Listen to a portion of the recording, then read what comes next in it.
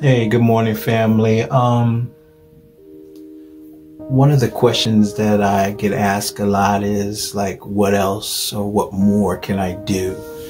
It's like a lot of people say that they're doing all they can and they're not seeing the results. I'm doing everything I'm supposed to do, but the weight's not coming off. I'm doing everything I'm supposed to do, but my business is not progressing, or I'm doing everything that I'm supposed to do on the job, but I'm not being promoted.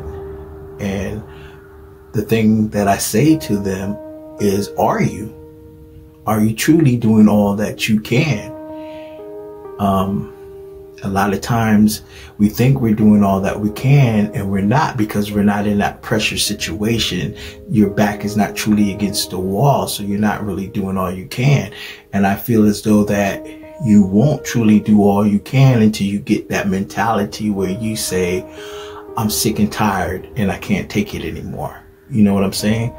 It's like, if I went to the doctor today and the doctor told me, Brian, if you don't lose this weight in 2 months, you're going to die.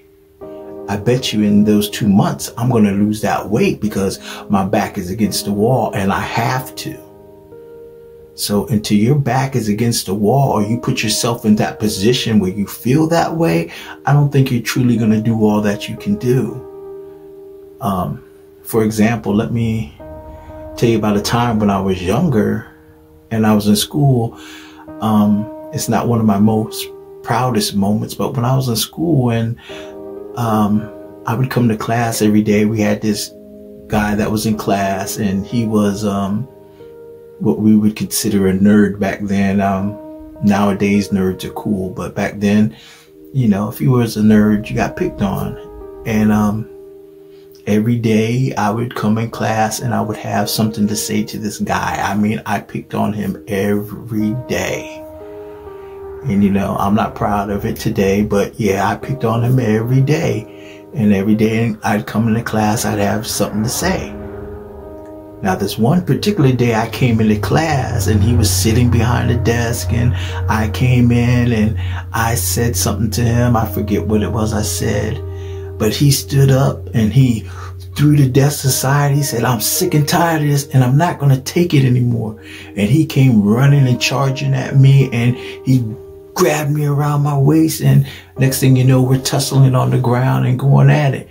But ever since that day, I had respect for him, and he didn't get picked on anymore, and nobody messed with him anymore, because he got to that point where he made up in his mind that he's sick and tired and he's not going to take it anymore, and he's going to do something about it.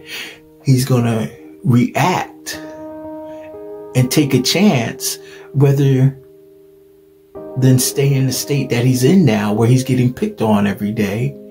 You know, win, lose, draw, whatever. He'd rather move forward than to stay where he's at right now. So do you understand what I'm saying? It's if you're at that point where you feel like you're not growing, or your business is not where it's supposed to be, or you're not losing the weight that you're supposed to be losing, ask yourself, are you really doing all you can? Are you at that point where you made up your mind that you're sick and you're tired and you're not going to take it anymore? So the power is in the made up mind.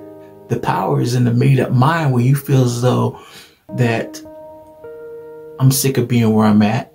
I'm sick of being broke. I'm sick of living the way that I'm living. I'm not going to take it anymore. And react.